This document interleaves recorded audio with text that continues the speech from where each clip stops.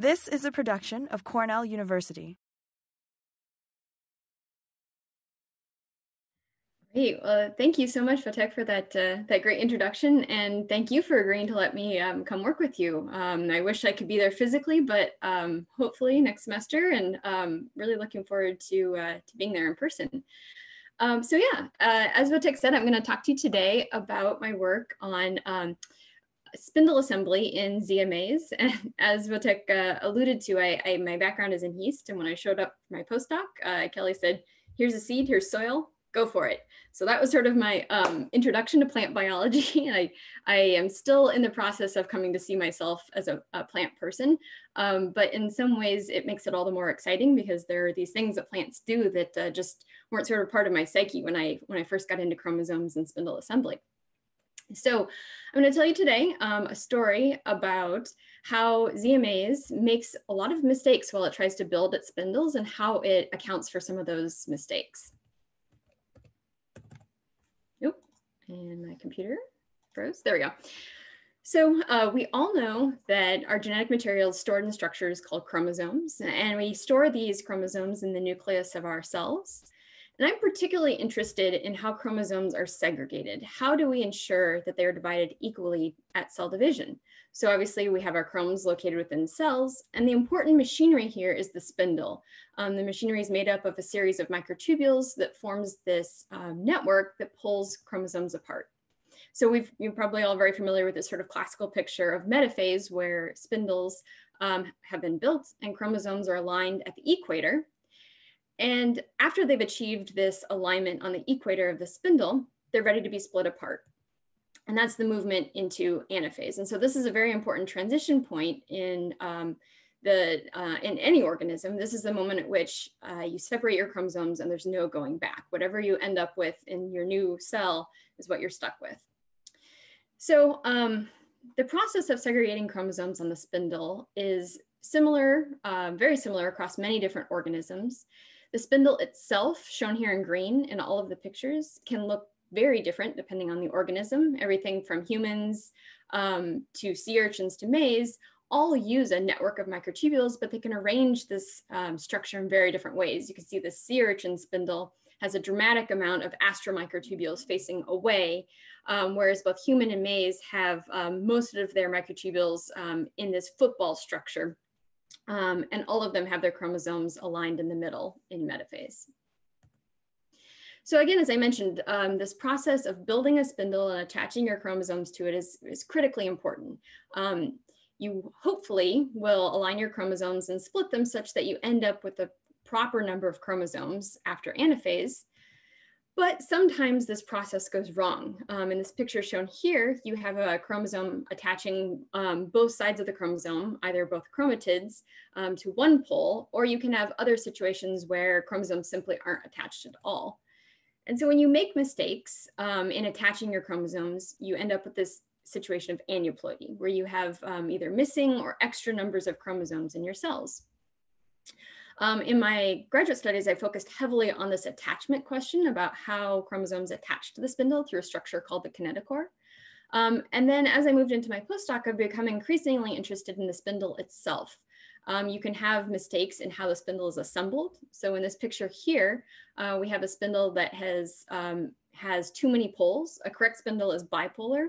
And here in this image, we have a multipolar spindle, specifically a tripolar with 3 different poles. And in a situation like this, which is often commonly found in cancerous cells, you're going to pull chromosomes apart in a disorganized way and often lead to aneuploidy. So making these kinds of mistakes is very costly for an organism.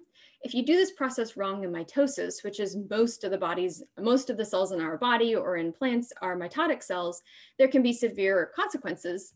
But it can be even more severe in meiosis, the cell division that produces egg and sperm. And so if we look at mitosis, you can think about if a mistake is made in a single cell in the body, it's a localized damage. That cell itself may have become aneuploid, which oftentimes induces apoptosis and the cell dies. But if the cell doesn't properly apoptose, this can lead to a tumor formation and ultimately cancer, which can spread throughout the body. And obviously be very costly for the organism, but still I would argue fairly localized in its damage.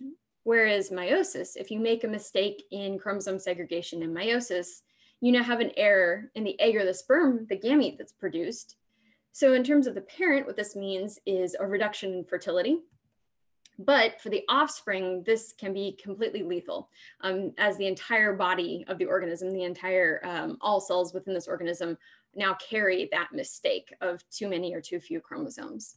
And so actually, mistakes in chromosome segregation are the leading cause of infertility, miscarriage, and birth defects in humans. So I would argue to you that meiosis is really the most important cell division that any sort of organism does, as this is going to directly affect their own fertility and also the entire body structure of their offspring. So I'm particularly interested in how do cells get this process right, as shown in the picture above, where you properly pull your chromosomes apart, as opposed to the bottom panel, where you have chromosomes that are being pulled incorrectly or lagging behind on the spindle. So specifically, this results in two questions that I'm going to talk to you about today. One, how is the spindle assembled? How is that machinery built in the first place? And then two, how are chromosomes segregated? Now, I'm going to focus on the first story in particular, as this is new work in my lab, but I'll also tell you briefly about what I learned in my postdoc answering that second question as well. And I don't work in humans for many different ethical reasons, as well as just simply logistics. So instead, I focus in the important plant system, maize.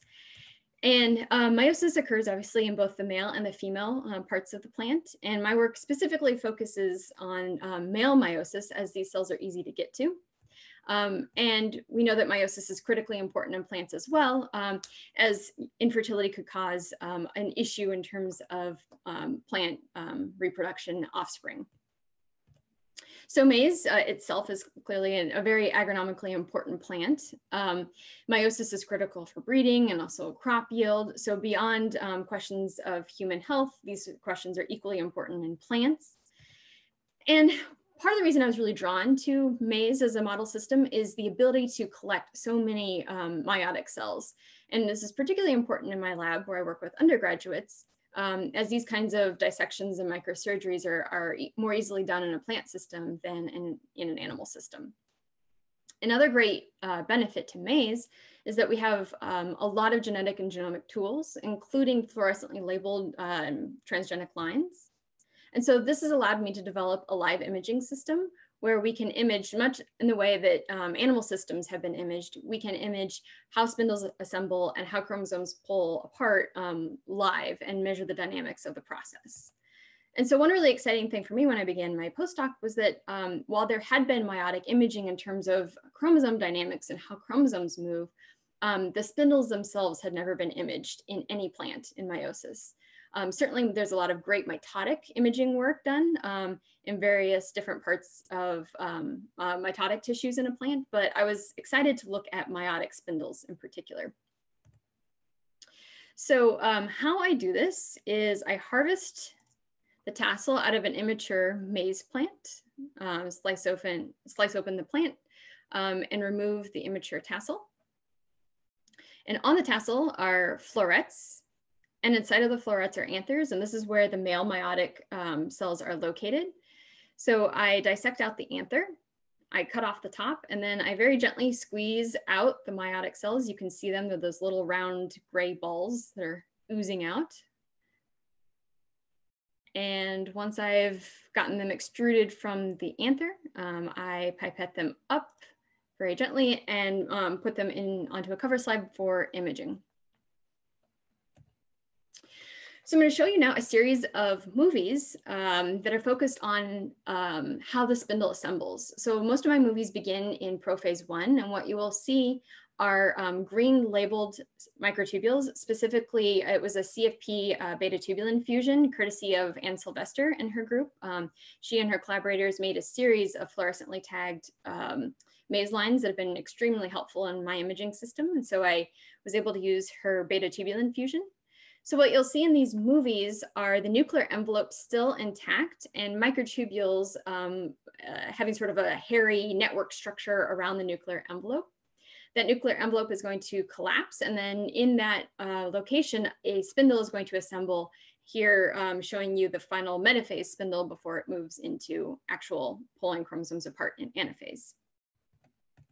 I also have some meiosis 2 movies as well, where it looks very similar, except that meiosis 1 has completed and built a cell wall between these two cells. And so now you have nuclear envelopes that collapse and assemble spindles in both halves of that cell space.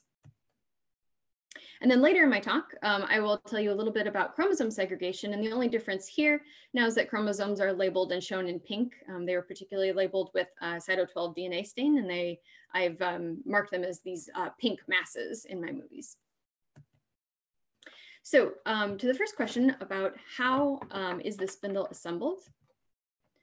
So here is a movie that I want to show you of two meiosis 1 cells. You can see in both of them, the nuclear envelope is intact and the microtubules are that sort of mesh network around them on the outside. And so if I play the movie, what you'll see is the nuclear envelope breaks down. All of the microtubule structure collapses into that space and a bipolar spindle is built out of it. I'll play that again. There's the collapse, the assembly of the bipolar spindle, and then actually here is the movement into anaphase, and then this structure appearing right here is the phragmoplast.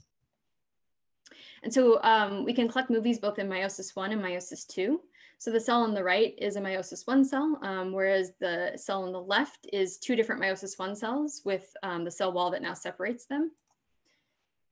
And again, the process is very similar in breakdown of the nuclear envelope, and then an assembly of this bipolar spindle that fills most of the cell volume. And in this movie, it didn't, I don't further proceed into anaphase. We stop here at these bipolar spindles.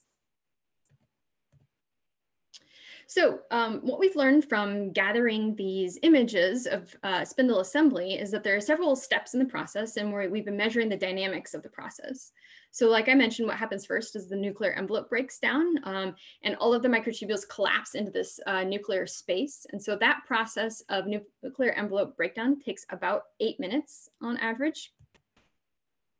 And then going from this collapsed spindle, sort of mass of chromosomes into the bipolar structure. What I show in this middle panel is what I would now call a bipolar spindle. And then in the last step, it sharpens the poles to be these very tight points, spindle focusing.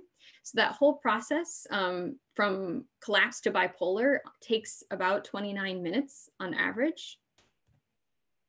If we look just at the spindle focusing component, where it goes from that sort of more broad spindle, which actually is more similar to a mitotic mace spindle. Mitotic mace spindles do not have those sharp focus poles. So the focusing step takes about 16 minutes. And we know actually that step is very critical. There is a classical maize mutant called DV1 that lacks the kinesin to help do this focusing. And so its spindle poles stay splayed like this. And we know that this this mutant has defects in chromosome segregation, and we actually have imaged this mutant live, and we can see how the chromosomes get pulled incorrectly without being transferred to a very specific spot by a focus pull. So if we look at the process in total, from nuclear envelope breakdown to the collapse into that inner space, creation of the bipolar spindle, and then sharpening, focusing of the poles, this whole process takes about 35 minutes from start to fully formed bipolar spindle. And what I found actually is that there are some differences in the dynamics between meiosis 1 and meiosis 2. And so in particular, meiosis 1 seems to take a little longer. It is statistically significant. It takes about 7 more minutes on average than meiosis 2. So in yellow, you'll see, or orangish color, you'll see a meiosis 2 distribution, whereas in blue, you see meiosis 1 distribution. And so there does seem to be this shift in terms of the distribution of time it takes meiosis 1 spindles to assemble. So what we know about meiosis 1 versus 2, looking through all of the videos here, is that the breakdown process of the envelope does not appear to be any different. There's no timing, no difference in timing. There doesn't seem to be any structural differences. And so the difference comes from the actual spindle assembly component itself, that moment of collapse to full assembly. And so here's the distribution plot of just that sort of middle part of the process from collapse to bipolar spindle. And again, if we look at the averages here, meiosis 1 averages about 31 minutes, whereas meiosis 2 averages about 25 minutes. And again, this is statistically significant. The focusing on the poles as well doesn't seem to show any difference in terms of the timing or process. So all the difference lies in this actual assembly of the microtubules into the correct bipolar form. So I started thinking about this a bit, and I'm curious why that process is slower in meiosis 1. My first thought was, are meiosis 2 spindles smaller, or as measured by a proxy of length? What we know is that the spindle length is the same. There's no statistical difference in terms of its length. In terms of chromosome content, we know at this point that homologous chromosomes have been separated, but sister chromatids are still paired. So in that sense, there are still the same number of connection points to the spindle. So in theory, there would be just as many kinetochore microtubules attaching, but that's certainly something I'm interested in looking into in terms of the content of microtubules in these spindles. Are there less required components to build at this point? One area that I'm interested as well in following up in is the difference due to cellular volume? So as you can see from just this picture right here, meiosis 2 cells are much smaller. They're about on average half the volume. So I'm going to do a closer measurement of cell volume in these and look to see if there's a correlation between cell volume and assembly time, because there is a little bit of variation in terms of size of meiosis 1 and meiosis 2 cells. So my idea or thought is that perhaps in this smaller volume, you get a higher concentration of components. There's simply a higher concentration of things that assemble the spindle, the tubulin components of themselves. And so there's less space in which for them to need to find one another to assemble the spindle. Now, if you're watching closely in my movies here, what you might have seen is this time point right here, which I was saying is the collapsed point at where the nuclear envelope has fully broken down and the microtubules exist now in that space that was the nucleus. And actually, if I add in another time point for you here, I wasn't showing this one before, but what you see is actually a tripolar spindle. So later on, we ultimately do achieve a bipolar spindle, but during the process of building the spindle, it is tripolar for a period of time. And so in order to correctly pull chromosomes apart, as I mentioned before, that needs to be corrected. If we went through anaphase at this point with 3 pulls, you get chromosomes being pulled unequally and not allowing chromosomes to be separated into 2 volumes. And like I said, that can obviously result in aneuploidy. And like I said, correction did occur in this particular cell. It did go from tripolar to bipolar. Also in that first movie I showed you, there was another instance of a tripolar, the top cell here, which you can see in panel E. Again, the movies I collect here, I'm collecting data in 3-dimensional space. And so what I've been showing you here are Z-dimensional collapses. But if you do look through all layers of the planes, you can see more sharply, more focused that there are 3 poles. So in panel E is probably D or E are probably the best representation of that. And then moving from panel E to F, there is this correction into a bipolar spindle. This is one movie in particular where I thought the correction was very pronounced. So I'd like to show you this one. A spindle has formed tripolar, designated here with the white arrows. And if we watch, that tripolar shape has to collapse 2 of the poles and then ultimately end up bipolar. So let's play that again for you, so you can see that these 2 bottom poles collapse into 1 and fold up together.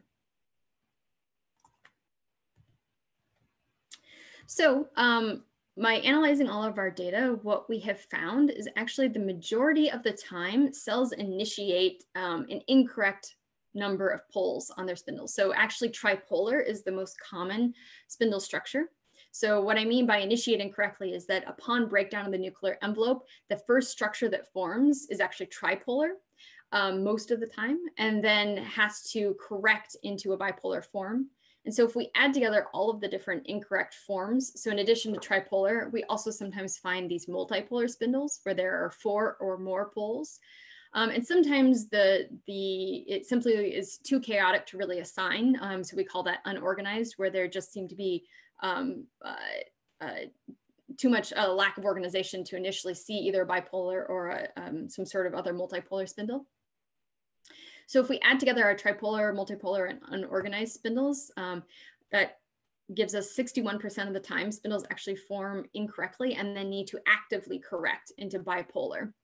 And what we found is that 63% of the time, those incorrectly formed spindles do correct. So it's certainly not anywhere near 100%, but the majority do correct and move on without consequence. For cells that do correct, that correction time takes about 10 to 15 minutes before they proceed to anaphase. And so as you can imagine, if you've built a spindle incorrectly and then you need to take that additional 10 to 15 minutes to correct it, the full assembly process in these cells that initiate incorrectly is longer on average. So if you initiate incorrectly, it takes an additional 7 minutes or so to get all the way to a correct spindle. One thing you may notice here is that sort of 7-minute average there doesn't equate to the 10 to 15 minutes I just said. So there does seem to be, I'm still quantifying, but in cells that initiate correctly, once they reach a correct metaphase spindle, there is a period of wait or hold time before you move from metaphase to anaphase. And what it seems to be is that in cells that initiate incorrectly, they sort of make up a little bit of time during that hold. So I think that they don't hold in metaphase quite as long. They correct into a bipolar spindle and move a little more quickly into anaphase than cells that initiated correctly. And the spindle correction time is also dependent on the type of meiosis, meiosis 1 versus 2. So what I found is that meiosis 2 spindles correct faster than meiosis 1 cells. And this also plays right along with the fact that it looked like meiosis 2 spindles assemble faster in general, like we said before. And again, that could be back to that same idea of a more constrained volume in which you're operating. So your regulatory components and your building blocks are more easily accessible, perhaps. And when you look at this distribution plot here, you may be drawn to this little plot out here that seems to be a dramatic outlier in terms of the amount of time it took this particular cell to correct. Everything else is fairly tightly distributed around this 15-minute mark. And so we had this one cell that it took 45 minutes to correct. So I was curious what was going on in that particular cell. And what I found is actually in this particular cell, 2 completely bipolar spindles formed. As you look through the panels here in this top right-hand panel, we have 2 fully formed bipolar spindles. And then starting in this bottom panel, they have to now merge themselves into a single bipolar spindle. And then in the last 2 panels, they go through anaphase.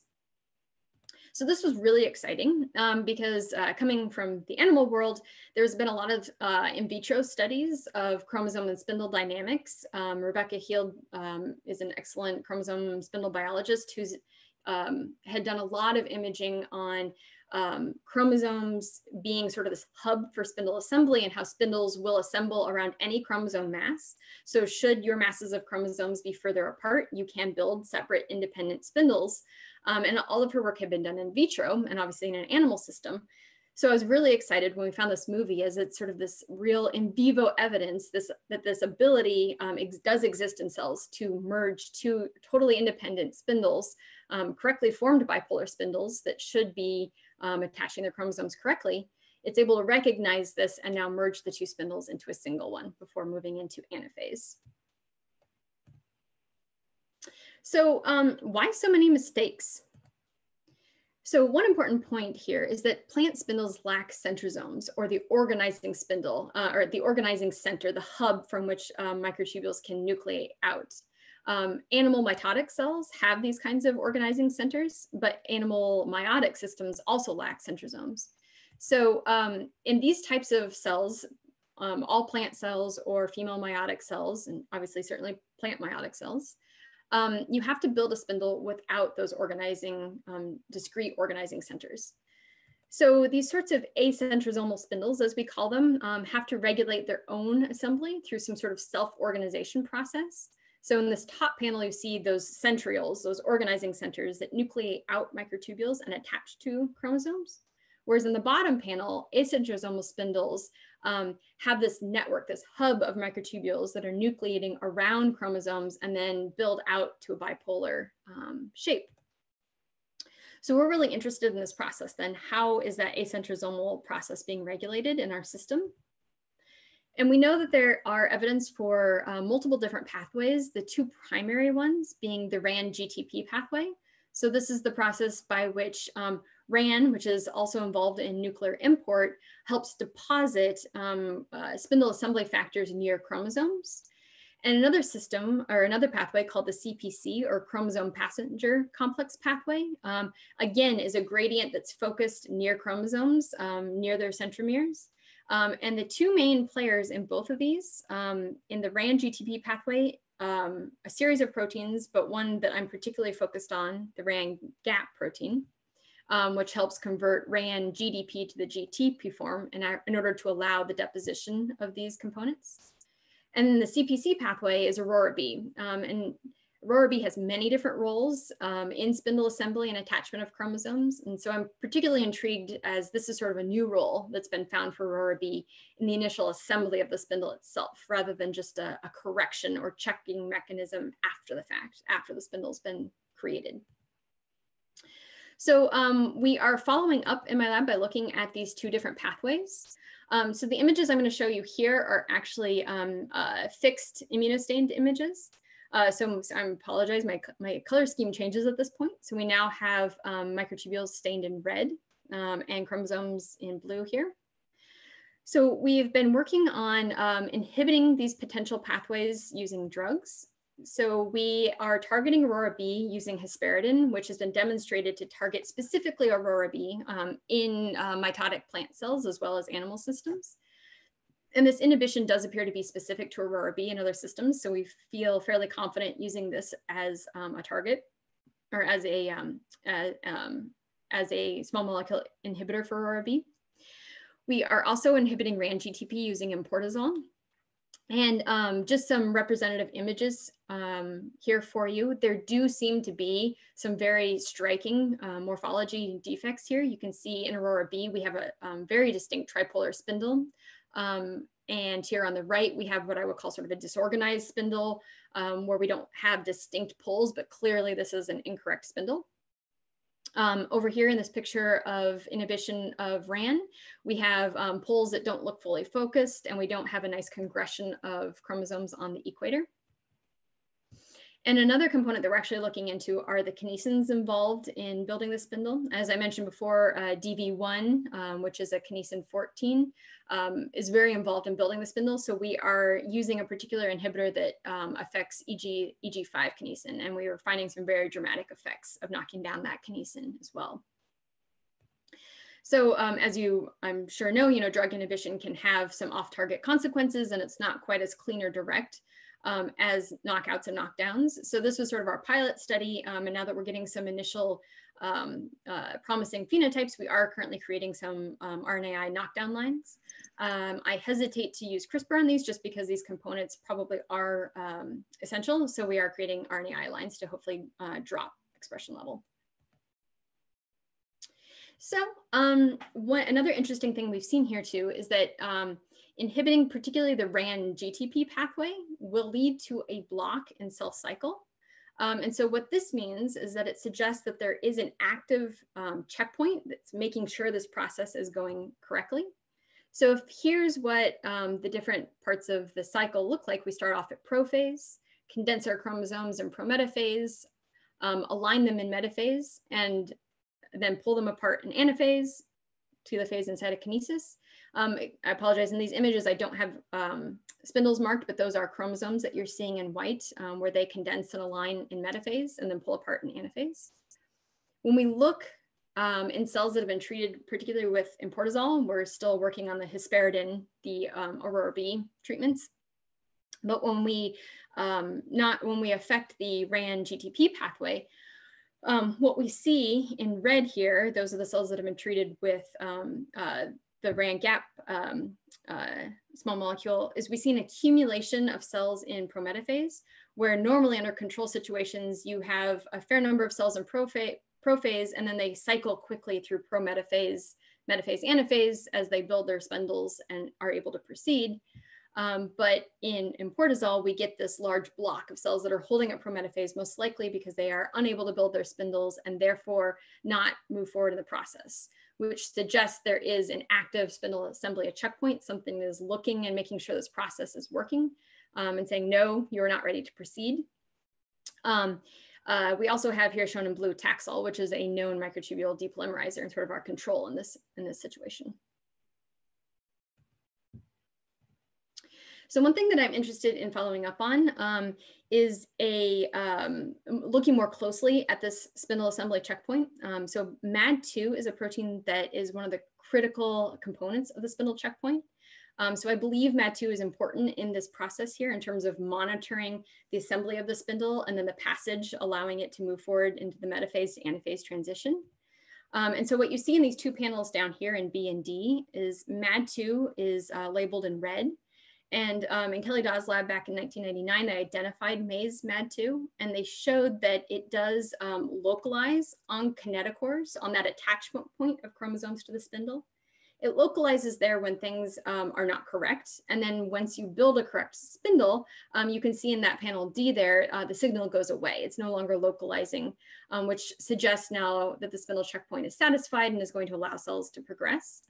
So that's part of what I'd like to do in Votek's lab is thanks to members of his lab, Kasha in particular, is making a MAD2 M-Cherry transgenic line for me in maize. And when I can come to campus, I'd like to do some live imaging of MAD2 on the kinetochores during this whole spindle assembly process and study the dynamics of how is it reacting to these kinds of mistakes? And is it localizing on those kinetochores when there are mistakes and then disappearing when it's resolved? These images here in B and D are all fixed images, and I think we need a finer level of detail and to look at the dynamic process to really understand what's happening. So thanks so much to the Pawlowski Lab for hosting me, and I can't wait to get there in person. So with just the last little bit, I'm going to tell you very briefly about the second part of this process. Once you've built your spindle and corrected it and hopefully is now bipolar, how do you actually pull chromosomes apart? And this is a story that I worked on in my postdoc, but I want to tell you about just one brief interesting thing that came out of it. So in these particular movies, again, microtubules are labeled in green, but now you'll be able to see chromosomes, which are labeled pink due to a cyto12 DNA stain. And again, you have meiosis 1 and meiosis 2 cells. So meiosis 1 here on the left, we are starting with a metaphase spindle. So the spindle has been built correctly into a bipolar shape, and chromosomes are aligned on the equator. And there you see the chromosomes pulling apart in anaphase, the spindle breaking down. Ooh, let's get that to play again. There we go. And that is the phragmoplast then that is appearing afterwards. There it is right there. Likewise, in meiosis 2, we have the two spindles side by side in the resulting cells from meiosis 1. And similarly, they pull apart in that metaphase to anaphase transition and then build a phragmoplast out of the microtubule remnants in the center of the cell. So in these studies, what we did was we honed in particularly on the chromosomes and tracked their motion on the spindle. So what you see here are just chromosomes. The spindle is no longer in this image. And what will happen is this mass of chromosomes in the middle is going to be pulled apart. And what we did was track the movement of that chromosome mass during anaphase to investigate the dynamics. So again, just backing up, you'll see a blue line appearing. That is our tracking in three-dimensional space of the chromosome mass. And there it goes. So like I said, we had our system that we were looking at in 3 dimensions, and we could hone in on that chromosome and track it as it moved through all the frames of the movie, and specifically, again, focusing just on the chromosomes in this question and how they moved. And this allowed us, as I said, to track them in 3-dimensional space and look at things like how far do they move, how fast do they move, where within the cell are they positioned, and how often do they make mistakes. And so what we found was that actually, surprisingly, they made very few mistakes. So most of the time, most of the time, there was a very uniform anaphase in terms of the pulling apart of chromosomes. There was a few instances of slow moving chromosomes where chromosomes are lagging behind the main mass, which you can see in this panel on the bottom. But eventually that was resolved, and the slow moving chromosomes did catch up with the rest of the mass. We had very few instances of lagging chromosomes, which I defined as chromosomes that stayed behind on the anaphase bridge. They lagged behind and they never fully caught up with the main mass of chromosomes, as you can see in this last panel. They continue to sort of be stretched out and never fully resolved. But one particular thing really popped out at us as we were watching these movies. In most, if not all, anaphase, you see a very symmetric division of chromosomes on the spindle. When I say most, if not all, I mean other systems. A lot of different movies of metaphase to anaphase transition you can watch in many different species and many different cell types. And there are only a few exceptions to this example, but we found something very, very dramatic. In many of our cells, we actually saw what we called asymmetric movement of chromosomes on the spindle. So if this is a symmetric movement where the chromosomes line up at the equator, they pull apart equal distances away from that equator. And we know that that movement is powered by forces generated within the spindle that apply equally on both masses of chromosomes. So we saw this very dramatic asymmetric movement where one mass of the chromosomes moved much further on the spindle than the other mass of chromosomes. And this is very, very odd. It actually never been seen before in this type of meiotic system. And the only example I could find were some very specific cases where there are other components involved, and usually some sort of trauma or incident involved that causes this kind of movement. And the interesting thing about all of my movies that I've shown you here today is these are all wild type dynamics. These are things that we didn't really realize cells were doing because we had never taken that fine of a look. And so down in this bottom panel, you can see an example of this asymmetric movement. So I've marked the chromosome movement paths in 2 different colors. In the bottom, you'll see one mass of chromosomes with a blue line. That is a mass of chromosomes that move very far on the spindle. And the other mass of chromosomes marked with that little orange trail, that's the path that this other mass of chromosomes took, and it's significantly shorter than the other mass. So if we measure these chromosome movements, and in my scheme here, you will see the mass of chromosomes that move further is labeled in blue, so I called that mass A. The mass of chromosomes that move not as far in the spindle is mass B, shown in orange. And it is statistically significant over time. These chromosomes do move much further on the spindle than B, so it's not just in a few cells and it's not just something temporary, it is a movement that is then sustained. I won't show you the data today, but they are actually moving faster as well on the spindle, so they both reach their final destinations at about the same time because A is moving much faster than B. And so we were very curious about what is causing this asymmetry of movement. And even to this day, we're still very curious about how, in terms of force generation, this is able to happen.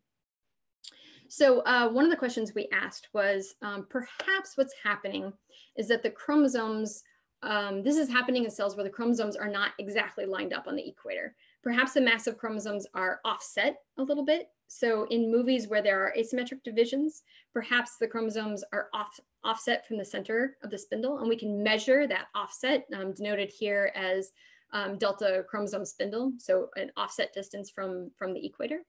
So we looked in cells that were very symmetric in their division and cells that were very asymmetric in their division.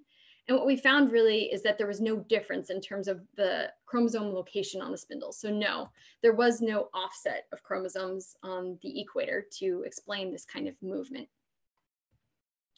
And next, what we looked at was placement of the spindle within the cell itself. The cell, you can imagine, we are going to do a division here to create 2 cells, and we would like that to be a very equal division such that the 2 resulting cells end up with equal cellular volume, because we're going to go then into meiosis 2. And again, we'd want to have an equal distribution of cell volume.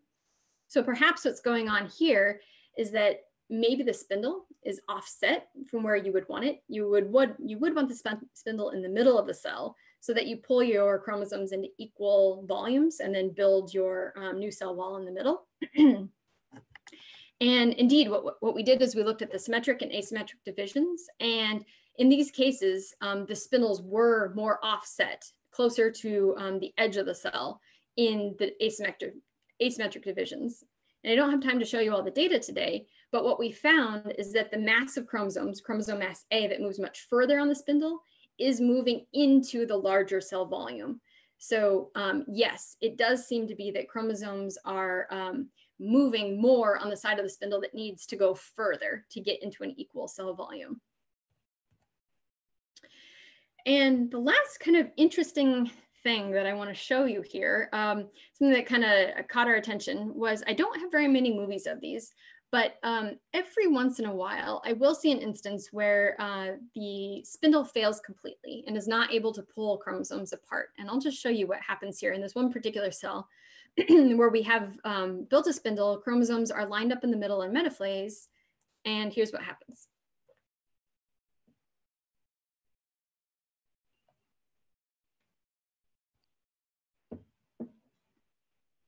So what you see is their chromosomes are lined up in metaphase, but the spindle fails. And so the chromosomes just start floating away.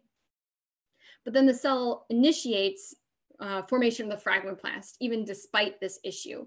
And in these middle panes here, you can see the fragmoplast starting to form here, and it actually displaces and pushes the chromosomes out of the way and separates them into the 2 masses. So I found this very intriguing. Certainly this would be a very bad way to segregate your chromosomes, as there's no directing which chromosomes go which way, but it is curious and intriguing to see if this could perhaps be sort of a last ditch effort. If all else fails, is this your sort of last chance to at least separate your chromosomes in some mechanism such that perhaps you still have a chance at fertility? So just to recap what I've told you guys about today, what we see while watching wild type maize meiosis is that there are a lot of mistakes in this process. The process of assembling a spindle is very error prone. In many of the cases, spindles initiate a tripolar spindle that has to be corrected before cells can move into anaphase. Otherwise, they will have this missegregation event of their chromosomes. And we're investigating now sort of the acentrosomal pathways that regulate that spindle assembly. Now that we've got a handle on the dynamics, we'd like to track down now the pathways important for that. And we do have some very good evidence of 2 or 3 different pathways involved in this process. And also, I'm looking at the role then of the checkpoint as well. What is the checking mechanism that not only makes sure that spindle is formed and chromosomes are correctly on the spindle, but also the whole process is going correctly. And I have some preliminary evidence that MAD2, that protein that I'm interested in studying, is involved in the initial building of the spindle as well, not just a final checkpoint. And then in the last part of the story, I told you about this strange asymmetric movement of chromosomes that we observed. This seems to be a corrective mechanism, a way to get your chromosomes into equal volume. So the spindle will pull chromosomes further on the side that needs to travel further in cell volume in order to place these masses equally within the cell volume. And then lastly, this kind of interesting idea of the fragmoplast, perhaps as a mechanism of separating your chromosomes, and certainly not a good choice on how to separate your chromosomes. But if all else fails, is this at least a way to separate them and allow you to move forward in the cell cycle into meiosis 2 and beyond? So with that, I just want to say thank you to everybody that's been involved in this project, particularly my students at Hamilton. Like Votek said, I've been here 3 years. This is now my 4th year. They've had a bunch of excellent students that have collected this data and analyzed this data. One student in particular, Jody, here with her maize plant, She did a lot of the analysis in this work. Current students in my lab, particularly Shelby McVeigh, has done a lot of the work on this project. And then I'd like to say thank you to Votech and also Kasha for making my MAD2M cherry line, and the whole lab for letting me join in on your Zoom meetings. And hopefully I will get to meet you all in person next semester. And also thank you to Kelly, my postdoc advisor, who I continue to collaborate with, as well as the National Science Foundation for funding much of this work. And with that, I'd turn it over to questions. Thank you, Natalie. That was very informative. Any questions? I'd like to ask a question. I was curious that the number of tripolar spindles was at the onset was greater than the number of bipolar spindles. Yeah. And I wonder if it has anything to do with the technique you use to get beautiful movies. I mean, unbelievably beautiful movies. But do you see as many people that have done sectioning of anthers? Do they see the proportion of tripolar spindles that you've seen? Yeah, it's a really good question. And certainly when we were writing up our first story, well, and actually the second story I told today about the asymmetric movement of chromosomes on the spindle, that was a major concern of our reviewers, was, is something about the treatment of the cells causing this kind of movement. And so we looked at our movies, and one of our concerns was like, simply, are we squishing the cells? Are we compressing them or damaging them in some way that's causing these kinds of phenotypes? And so we've modeled the cell volume, and it doesn't seem to be compressed in any way. Certainly there is always a question about, removing them from the context of their tissue. Have we done something? It is hard to compare this to fixed data, because that moment in time where it's tripolar to bipolar is about 10 minutes. And so I've done a lot of fixed work, but it's very hard to catch them in that 10-minute time to see, are there a large proportion of tripolar spindles? And certainly there are many mutants out there that have a predominance of tripolar spindles. And that could be an instance perhaps then that shows, yes, tripolar spindles do happen at a pretty high frequency, and these mutants then are clearly involved in that corrective pathway. So that's actually something I want to follow up on the future, is now moving this live imaging system into those mutant backgrounds. But we don't think that we are creating that tripolar phenotype with our system, but that's actually another thing that I'd like to do with Votech's group as well. With the multiphoton imaging, we can stay inside of the anther, and we don't have to do the extruding process of the meiotic cells out. My setup doesn't have the ability to go quite so deep into tissue, so I have to get the cells out of their anther context. But I would be very curious to look at that and to confirm that this is not something that we're inducing with our methods, although we seem to have evidence that suggests that's not the case. That would be a beautiful way to test that. Can you tell us a little bit how you prepare, how you put the cells on the cover slips? And yeah, absolutely. So I extrude them from their, isolate the anthers, cut off the ends, extrude them out, and then I pipette them onto a cover slide with sufficient liquid volume that the cells are not compressed. There is about 80 to 100 micron spacing between my cover slip and the slide, whereas the meiotic cells themselves are about 40, 45 microns in diameter. So the distance from the cover slip to the slide is a larger volume in which the cells have to exist. And I also affix them to the cover slip to assist with imaging using polylysine so that they don't float away on me. And I let them sort of settle gently onto the cover slip. And then in my movie, I did it really fast, but then put them onto the slide for imaging. And I take Z slices, I'm trying to remember what my steps were. I think my steps were 10 micron steps. So I can get the whole cell volume and make sure that I have not like compressed it, that it's still a round cell volume. It's a round cell volume. Yep. Taking into consideration the difference in the axial resolution of the... Yeah, I actually have movies. Sorry, go ahead. Yeah, so you must not see a round cell volume. So You're right. So resolution in Z is obviously much worse. So I do have movies where my spindle is oriented through the Z plane. And so I actually tend to focus my analyses where I have it laying in XY rather than in Z, because it's, yeah, the resolution is just nearly not as good. The images are not nearly as sharp. So you can find spindles oriented this way in terms of my imaging. Well, thanks. It's beautiful, beautiful work. Thank you. Thank you. And Natalie, you have a question in the chat. Oh, great. Which I can read if you have problems. It says, let's see, is there any functional significance to the spindle focus shape difference between meiosis and mitosis? Yeah, great question. Is there variation in mitotic spindle morphology among cell types?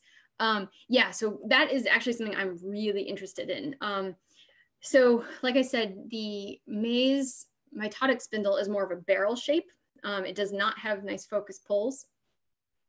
I've been curious since I first joined Kelly's lab about why that is. And, you know, I don't have a good answer to that right now. I think that, you know, there are clearly differences in mitotic versus meiotic assembly. In mitotic assembly, there is a pre-prophase band that exists perpendicular to the spindle axis that gets formed. The pre-prophase band doesn't exist in meiosis. And so how do you orient positioning without a pre-prophase band is very interesting. And so clearly some of the machinery and process is different.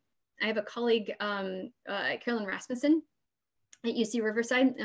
She focuses on mitotic imaging, and she and I have chatted quite a bit about this process. And so we would like to look at the differences here. You know, what are the players? Why is it different? She focuses on tangled and its involvement in positioning of the spindle axis and positioning the new cell wall.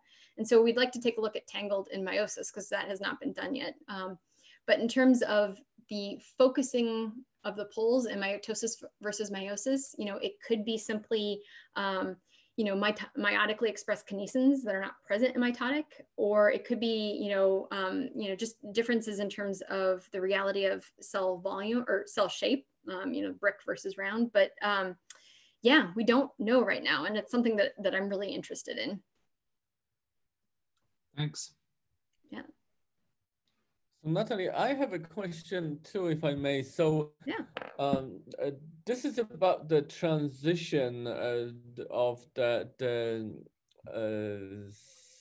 round nuclear tubulin mass or band into the spindle. So earlier in prop phase, like in zygotine and pachytene, there's actually quite a bit of like circumnuclear cytoskeleton that also includes actin. So is this cytoskeleton reused for the spindle? And if yes, what happens to the actin? Do you know anything about that? That is a really interesting question. I really don't know much about actin in terms of this process. Ann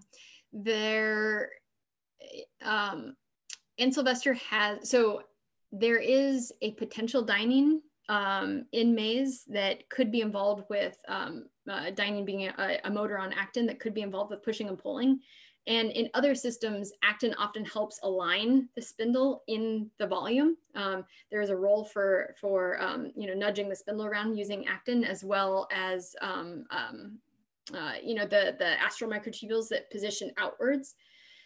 So dynein, or sorry, yeah, I was thinking the dynein on the astral microtubules. Sorry, yeah. So in terms of the actin, I don't know, and it's not something I've looked into yet.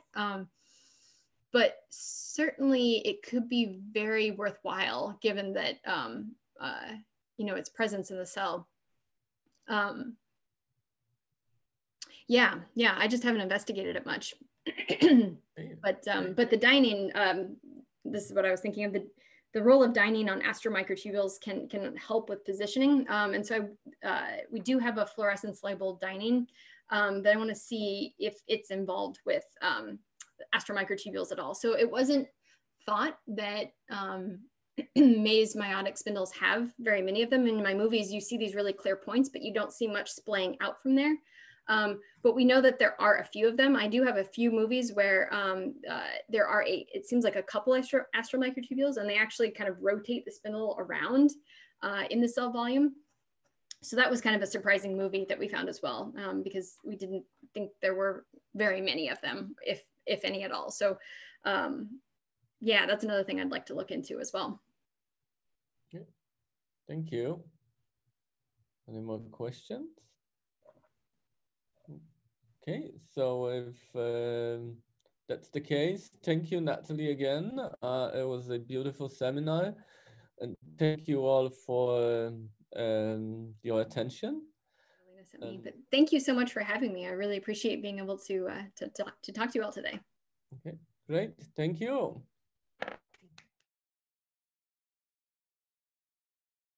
This has been a production of Cornell University, on the web at cornell.edu.